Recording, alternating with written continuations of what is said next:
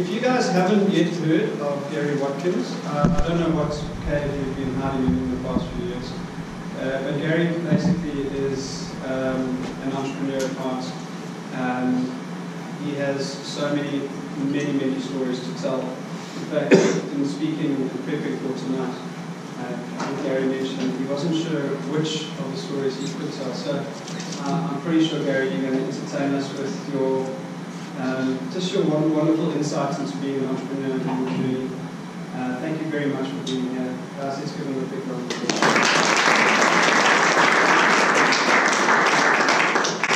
Well, good evening, everybody. Thank you for having me tonight. I want to share some stuff with you tonight. As Jonathan said earlier, it was a bit difficult trying to find context because I didn't quite know who the audience was. Just a little bit about me and my background. I was born an entrepreneur. I tried to figure out whether you were born an entrepreneur or whether you become an entrepreneur. And I really was born one. I was born one out of necessity. My family were very poor, so for us we didn't get pocket money, so work was something we started at a very young age. One of the things with being an entrepreneur, I think it's a very, very tough place to be in. A lot of people like to say, I'm an entrepreneur because I'm in business. And I don't believe that if you're a business owner, sorry, let me just say, yeah. No, it's just reflecting off your head. Oh, is it? Would you mind just... Yeah, we'll take that up. More there. There we go. I need my listening. Alright, so I always thought that an entrepreneur is just a business owner, but I don't believe that's the case. I think there are people that are in business just by chance. For me, an entrepreneur is actually someone who births the business. And if you birth a business, it's kind of like having a kid growing up. Your business goes through different stages. You get your little adolescent stages, the teenage phases, and then you get the old lady phases in your life. And being an entrepreneur is actually very rewarding to watch these businesses grow. Now, why I say I've got a lot of stories is because, number one, myself and my business partner are involved in many different businesses. The main ones are in financial services, but we have businesses that are on IT, we have businesses that are property companies, and all the likes. But I think one of the biggest privileges that I have in my business is that I consult every single day with people like you. So we get to learn about all the horror stories and that things that happen because of mismanagement in the business, or the incorrect policies and procedures, or the wrong contracts or clauses that have been omitted in your MOI or your shareholders agreement. So we have a myriad of different war stories, and in the Q&A session I ask you, please, if you can, ask some questions and I can maybe share some of those with you. Just to maybe chat a bit about us, because John asked me to speak on our journey. We started in 2004. We started our first main business, which is called Quattro Life. And it was a very difficult time. My business partner, Greg Bartlett, currently, he was a minority shareholder. And then I had two bigger partners. The one partner was diagnosed with terminal cancer, literally 4 months after we had started our business. And I promise you, that story of money make funny has never, ever, ever rung more true. The other business partner, who we don't have anymore, decided that he was going to not enact on our agreements that we had. On the death of a shareholder, the person has to sell their shares. This particular individual, Morris, wasn't dead at the time, but our insurance policies on his life paid out a significant amount of money to do the purchase. And the other partner got his ready paws on the money and decided he was not going to contract because the guy wasn't dead. We had an absolute bun fight. Our business was brand new. We were geared to the hilt. I had a house in Umhlanga Rocks at the time, which was on the market, with a bond at 150 million%. I bought a property in Kloof, which we're moving into, bonded to the hilt. My vehicles were bonded to the hilt. We had just started our business and bought a property, bonded to the hilt. We had put a fortune into the business to get it up and running, and literally living hand to mouth every month. Now we've got this guy that's dying, a partner that's gone rogue and stealing money, and we're sitting with a brand new business trying to get it off the ground. So there's a thing which I learned, a medical condition called irritable bowel syndrome. I don't know if you've heard of it before. Yeah. I had it for 7 years nearly, constantly. So if you're thinking of being an entrepreneur, just be prepared for irritable bowel syndrome, okay? Because it can happen. But guys, one of the life lessons I learned from this business and this huge pressure that we're suddenly faced with was my life lessons for all my businesses going forward. The first thing I learned is always be honorable. So the guy that ducked and dived, he's nowhere to be seen anymore, at all. My business partner and I, that are remaining, Brett, we acted honorably and we contracted with the guy who was dying, and we bought his shares out, and then him and his other partner had a big boxing match going forward. The partner that went rogue ended up taking money from us. He called it a loan, we called it theft, but to cut a long story short, we decided to mitigate any court proceedings and any legal proceedings, and we thought all we'd do is just try and sit around a table and come to some sort of agreement on a mutual exit for him, which we did, fortuitously. So the lesson we learned from that was, pick your fights and pick them carefully. We had a nice, easy, graceful exit, and we got him out of the business. My business partner and I left behind had unequal shareholding. So what it meant was, every single day that we went to work, we put our butts on the line for the business, yet if there was a profit to be made ever, I would get more than him. And we realized at that point in time that that was probably a recipe for disaster later down the line. So he was allowed to buy more of the shares of the exiting shareholder so we could have an equal shareholding.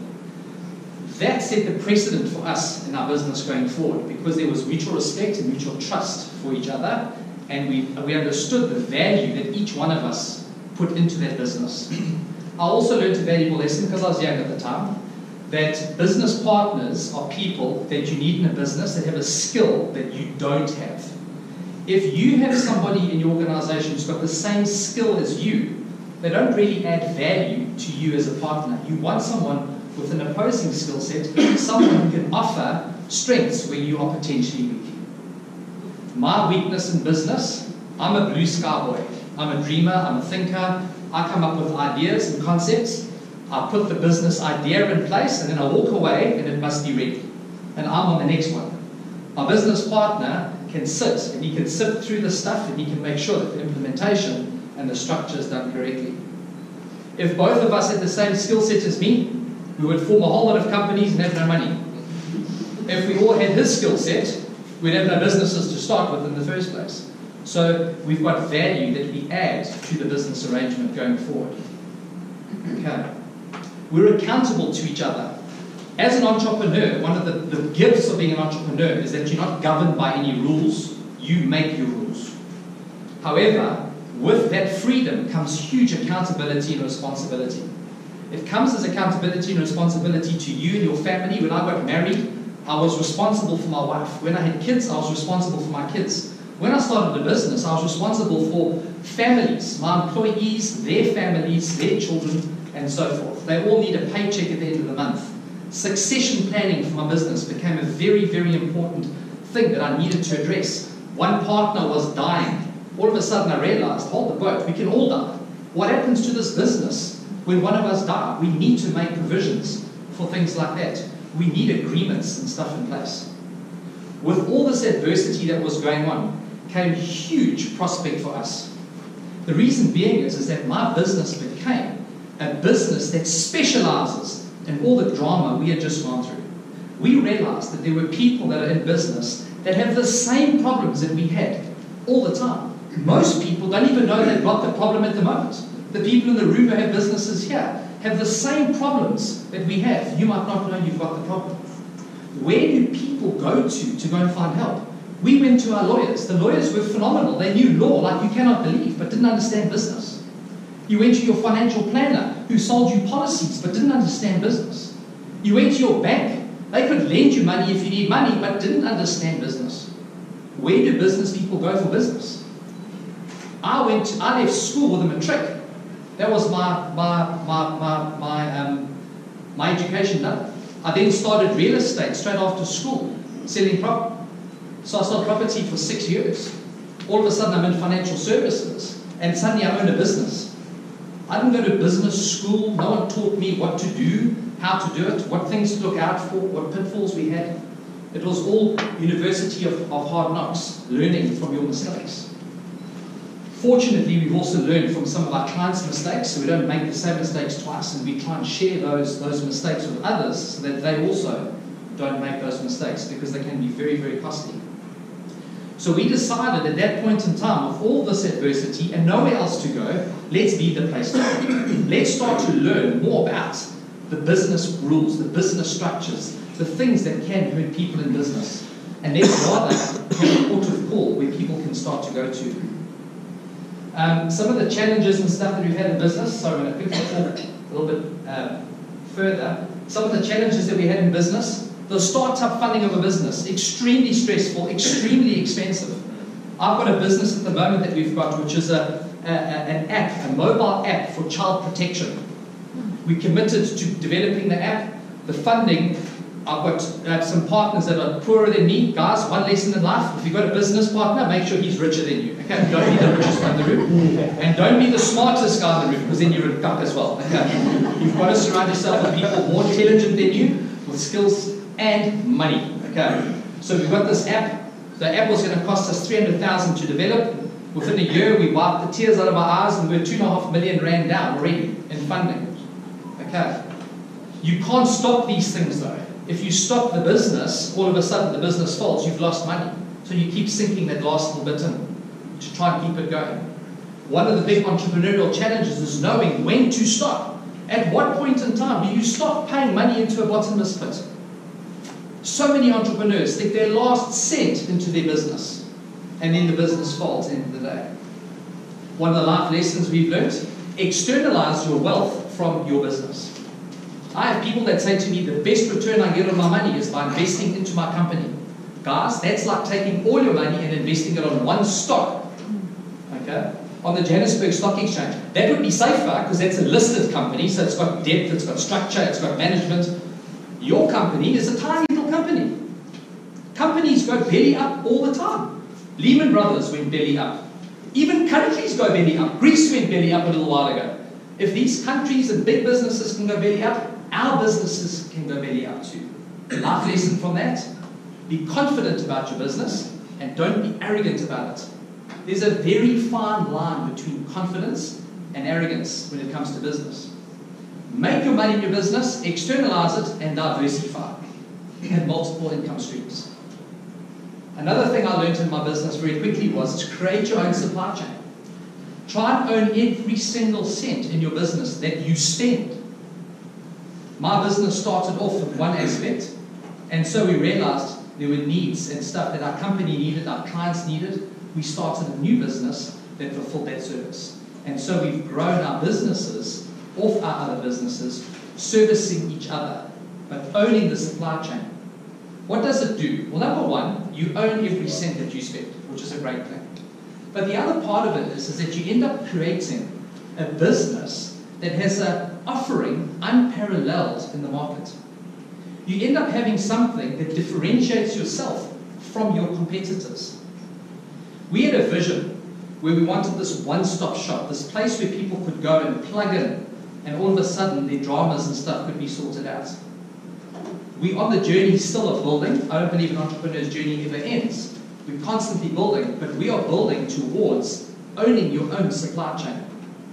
If you take lots of other businesses in the world that own similar type concepts, not necessarily their own supply chain, but take, for example, and I don't know their business very well, it's just from what I've heard, but you take like a McDonald's type mindset, where they own the trading business, but they also own the real estate. The real estate holdings is another part of their business, not just the trading entity. They're also the biggest toy distributor in the world. Now, I've never understood McDonald's to be a toy seller. I've always thought them to be a burger seller, but yet they got kiddies meals with toys. Okay, so again, it's just a supply chain going through the value adds that you can add to your business to diversify. Not only diversifying it in terms of offering, but also in terms of multiple income streams. De-risking your core business and having other alternative businesses to lead you along that way. Our current challenges at the moment, again, being an entrepreneur, you can have one business and run that business effectively. You can have multiple businesses. One of the challenges that we face is trying to understand all these different businesses, deal with all these different personality styles. It's a hell of a challenge. You become a mentor, you become a guardian, you become the agony aunt, the guidance counselor, the marriage counselor, the financial counselor, you become the business partner, the rogue, the financier, and you also end up becoming maybe a belly ache to your partner. In venture capital space, every business that needs money can't wait to have you on as their partner because they need your money to get their business to the next level. You put your money in, 3 years later you're sitting, that business is now profitable, and the business is now saying, here's the dividend, here's 50%. And the guy's going, hold the boat. I've done all the work, and I'm giving you half my profit. And you say, yes, but I invested in the business, and I got it to where it was. But the guy gets to a point where he doesn't want you in the business anymore. He doesn't want to pay out that 50%. The value that you gave him at the beginning was massive, but 5 years later, he's forgotten the value. So you've got to have strategies in place if you've got businesses like this where you're getting involved in venture capital to have favorable exit strategies. Almost get divorced before you get married. Understand the exits in your businesses. Understand what challenges you could potentially be facing in the future and address them at the beginning. Try and get all the rules of engagement out as fast as possible. So life lesson again, make sure that you do all the due diligence up front and have all the boxing on the table before you start your business. Have a proper shareholders agreement, memorandum of incorporation. Understand the rules of engagement so that there's no boxing or fighting down the line. If you don't understand what you're potentially getting into, surround yourself with people that do. Being an entrepreneur is sometimes extremely lonely. When you're in business and you're successful, there are a lot of people, the naysayers, that can't wait for you to fail. And then they go, see, I told you so. Look, he is a football. Okay? So guys, if you need to surround yourself around other people. This type of forum is phenomenal. You've got business people, like-minded, common goals, share with each other, learn from each other. Not one person in this room knows everything. Yet as a collective, you've got flippin' good brain power. Share your knowledge with each other. Learn from each other. I love sitting with business owners. I love learning about business, and we learn about it every single day. If you're going to grow your business, growth strategies, again, life lessons. We decided to grow our business. We launched and opened up offices in Cape Town and in Johannesburg to get bigger. All of a sudden, I realized I was doing things that weren't actually in my value system. They weren't even goals of mine. I was traveling all the time. I wasn't seeing my wife and kids. And I'm going, what am I doing this for? There's no extra money, and if there's extra money, is the extra money really worth the sacrifice? Every single move you make in business, there is a price to pay. Guys, weigh up those prices and decide whether in fact you want to do it. You don't have to be the richest guy in the world.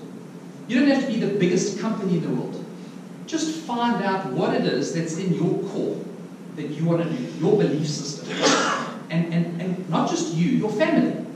I have people that create the most monstrous businesses and go home and say, babe, look what I've created for you. And they go, who are you? I don't see you. You know? Is Uncle Gary coming to visit and it's your flipping kid? You know? Understand what it is you're trying to achieve. I'm not saying that growing businesses is a bad thing, and I'm not saying maybe your kid's a pain in the butt and you don't want to be there. That's cool.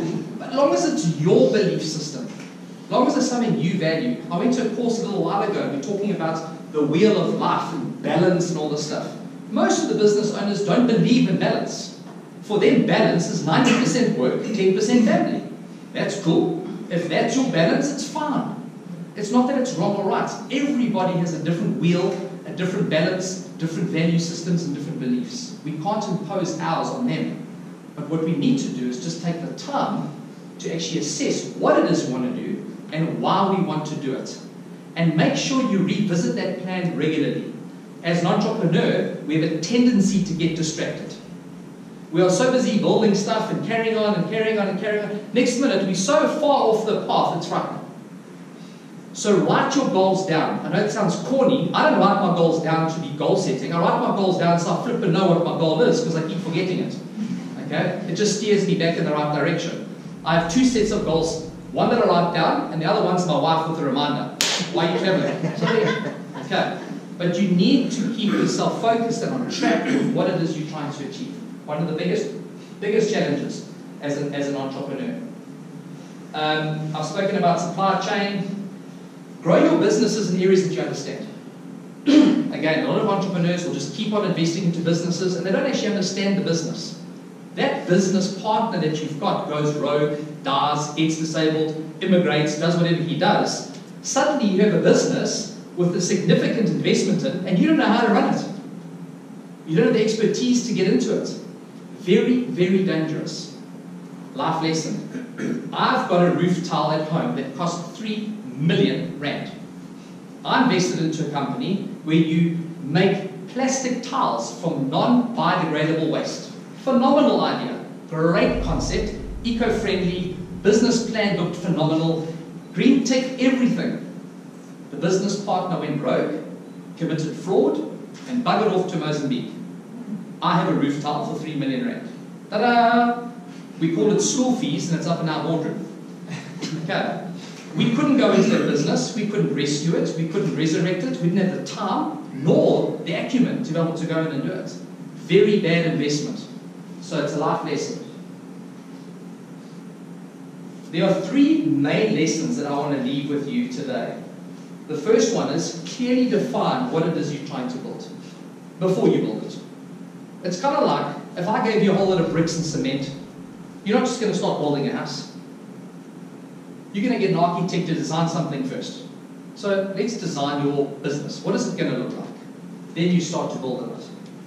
The next thing is, personal thing, never ever headhunt your opposition staff. Okay, sounds crazy, just understand this. This is my life lesson, not that it'll work for you. I believe in a circle of life, and if I give you something today, you're going to try and give it back to me tomorrow. So if I pinch your staff, you're going to try and pinch my staff. And I don't want you to be in that space. I don't want your skilled staff anyway. Your skilled staff could have bad habits. If people job hop, generally it's not the company that's the problem, it's the person that's the problem. I would rather try and attract the right people. Once I've got the right person, I will teach them the skill that I need in my business, in my own culture, with our ethics, our integrity. Right or wrong, that's our formula. That way, number one, you create loyalty. Your staff don't just up and leave you every 5 minutes because you have nurtured them and you've taken them through a journey of growth and you've given them opportunity. So you've created loyalty. The second thing is you've got good habits because they're going to learn and work in the practices that you have taught. They're not going to bring bad habits with them. And the next thing is your competitors hopefully will not go and pinch yours because you pinched them. Don't become a recruitment agency for your competitor either. Make sure you pay good salaries to your people. Pay fair wage. Employ staff retention strategies in order to retain staff. There are some wonderful strategies that you can implement in a business that retain good key staff. They're available all the time. Use them. Don't take for granted because people will move. And the third one, as I said earlier, diversify your income streams and externalize your wealth. I'm not saying don't put money back into your business, that's stupid. What I am saying is keep some of your money out and save it and park it. Because a business is literally a share. And that is investing all your money into one share is absolutely crazy. The funny thing is, I'm not a gambler. I will never ever go to the casino and throw 10 grand. And try. If I lose 10 grand, I'll be suicidal. If I lose 50 bucks, I feel like I want to die as well.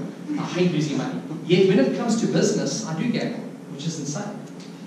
I invest in people all the time. I'm constantly looking for opportunity and plying the fields, trying to look for the next gap, the next opportunity. One of the key things though is, and it's a life lesson, is invest in people, not in the business. Because you can have the worst person with the best business, you will lose money. But you can have the best people with no business and you can create money, you can create wealth. That's one of the gifts that God has given entrepreneurs, is the ability to earn. You can take everything I've got today away from me. Tomorrow I can still open up another door. Tomorrow I can still create more. So for me, I don't worry about material things. I have material things, but it's not my focus. If I lose my material stuff tomorrow, it doesn't matter. I can get more the next day. Because I've learned the ability to create, to earn money, the same as what you guys have got. Differentiate yourself from your competitor. Make sure that you have something that is unique to offer. Make sure that you create your own culture in your business. It's a very, very important thing to understand. Does it stand behind your brand? We spend a lot of money in our brand. We believe building a brand is unquantifiable. You can't look at the books and say, oh yeah, we've made money because of our brand. But what you can do is you can definitely see that a brand awareness opens more doors. It gives you more opportunities in life. So use your brand, invest in your brand, create a good culture, a good ethos in your business with good people. Honor those people, pay them a decent wage, retain those people, nurture your businesses.